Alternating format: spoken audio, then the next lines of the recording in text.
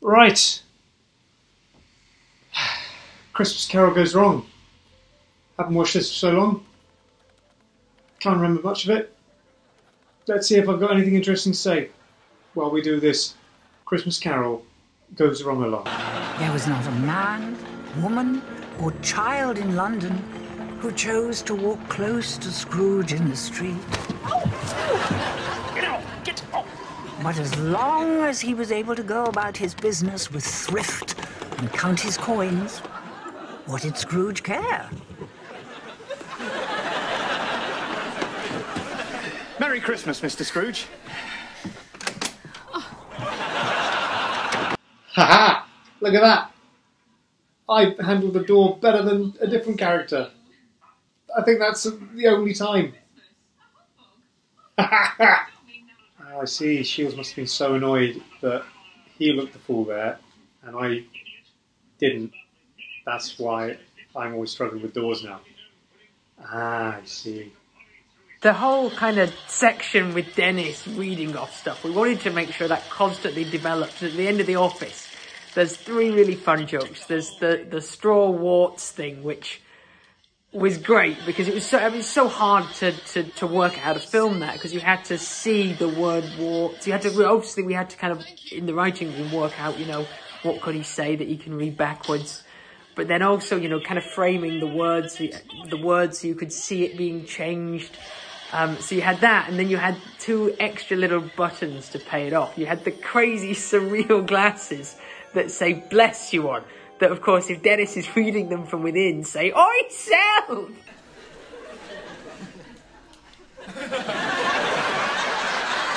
Oi, Selb!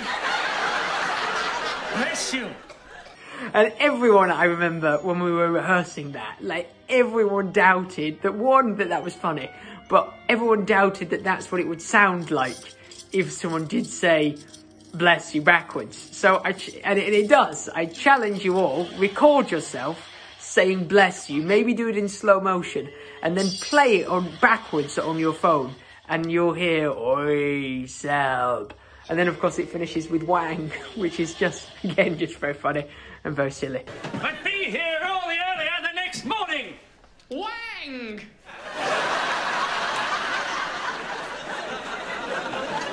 One of my favourite jokes in the whole of this episode, actually, with this special, is Jacob Marley being revealed in Scrooge's quarters after playing the door knocker. Scrooge, shaken by the vision, went to search the rooms of his house for signs of an intruder.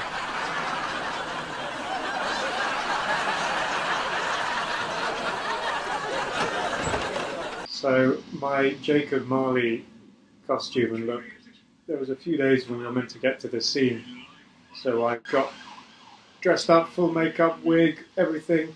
Took a very long time. Didn't get to my scene, wasn't enough time. It happened about 3 days, I think, in a row. So he kept coming in like day after day, really early, before anyone. He'd get all this crazy makeup and costume put on. He couldn't really move in it, and he couldn't sweat, so he was kept like really cool, and he had to keep really still. And he'd wait all day, and he kept being brought onto set, and we'd be like, no, Greg, I'm sorry, we're not there yet.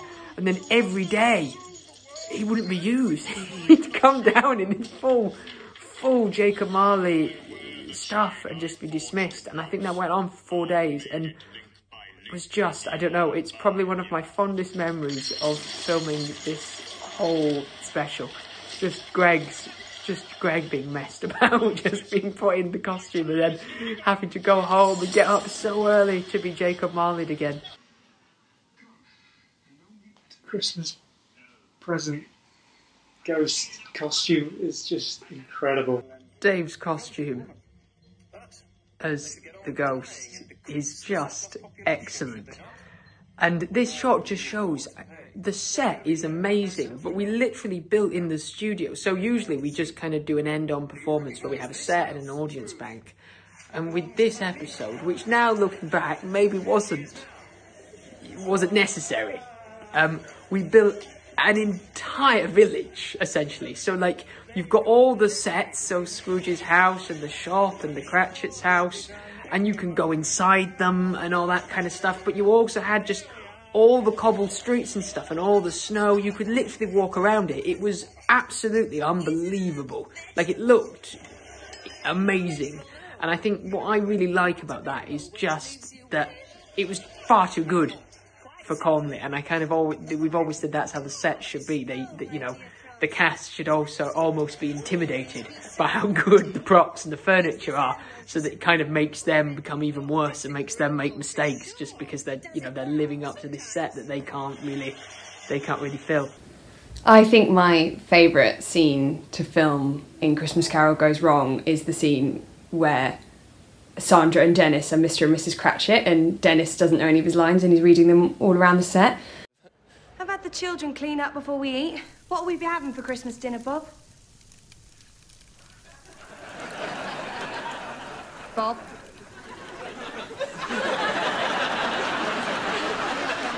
A goose! That I just had so much fun getting to be the sort of normal person in that scene, surrounded by mad people, and Jonathan's so funny, and then we really tightly choreographed this thing with the wine, and I loved like having to panic and like find everything and kind of fix the problem really quickly, and then you think, oh, okay, Sandra's like fixed the problem, it's going to be fine. Then in walks Robert, played by Henry Lewis, and you just think, oh my gosh. Oh, Tim, you do look frail of late. I am frail. Frail and ill. Achoo! Oi, Selb! That was so much fun to rehearse, and like Henry Lewis like sitting on me, and I'm doing acting, he's not hurting me at all. But yeah, I really loved doing that scene. That was one of my favourites. Oh, I wish we did get to see him attempt to get in that tiny chair. You know, just one take, destroy the chair. Why not?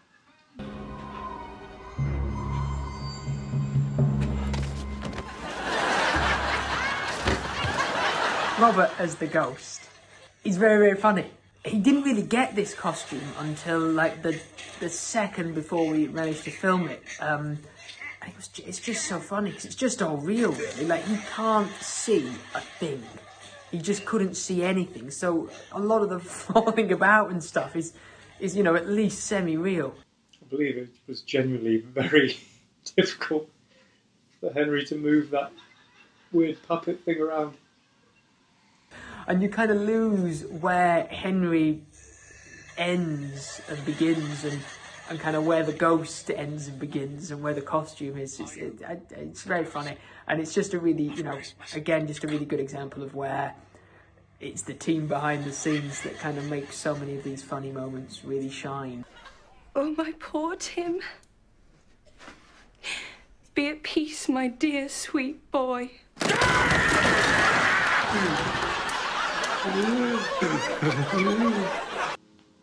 Again, we're just so lucky we got to work with the legend Derek Jacobi and Diana Rigg. In the two Christmas specials with Peter Pan and Christmas Carol, we've tried to rope in a kind of actor of tremendous calibre.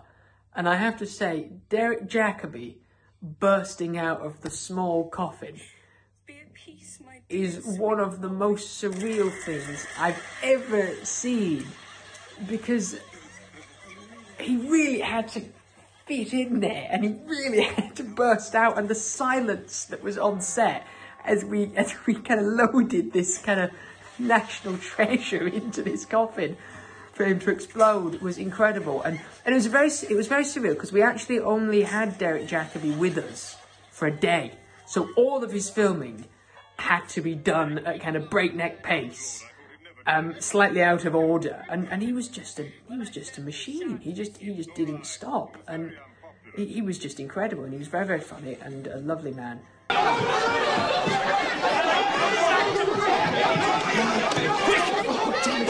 cameras! Why does Trevor take the camera? Mr. Lees actually said quack in that shot. He had to dub over it because he said quack instead of quick. Quack! Grab the camera! Filming all this stuff outside, I think it actually was genuinely freezing. Oh, it was so cold, and we just kept having to do it again and again, and none of us could remember the song that we were doing, and then yeah, we went into the shop. Oh God, I forgot we did this whole thing in the shop. Jingle bells, jingle all the way. Oh, what fun it is to ride Ah, no goose then. But very well, Bob Cratchit. If this is what you desire most, then it is what you shall have. For everyone at Christmas loves goujons. Nearly corpsed every time we did the goujons bit. I think you can just about see me keep it together. What we quite liked about the story of A Christmas Carol and giving it a kind of goes wrong spin was the idea that when the Conley characters go into the real world, that is during kind of Ebenezer Scrooge's redemption. So he's full of Christmas cheer and Christmas spirit, and then he's up against this shopkeeper who's just totally miserable and unhappy. And we thought that was a fun thing as well. I appear to have left my coin purse in my other breeches. If you don't have any money, you'll have to leave. Might you be able to open your heart to those in need at Christmas? No, I'm sorry, mate. Please, it's for the Cratchits. Who? Please, we need them. Just take whatever you want. Take the money, it's fine. That is Matt Cavendish. Another fantastic Mischief member. From what I remember, Matt Cavendish, who we work with quite a bit, who's playing the kind of grumpy store owner with the hat on, was actually also operating the shop at one point because someone came in to buy some magazines and a packet of Haribo, and we didn't want to do the guy whose shop it actually was out of business. So I think we did serve him, from what I remember. You'll see on the reception desk is Bryony Corrigan, who of course later when we got the series became Vanessa. So again, just a nice little bit of history there. I wonder if we actually tried to take over a BBC studio like this, how long we'd get away with it before we were arrested, or just cut off. Probably like 10 seconds. And so, as Tiny Tim observed, Please, God bless us. God bless us, everyone. Hey.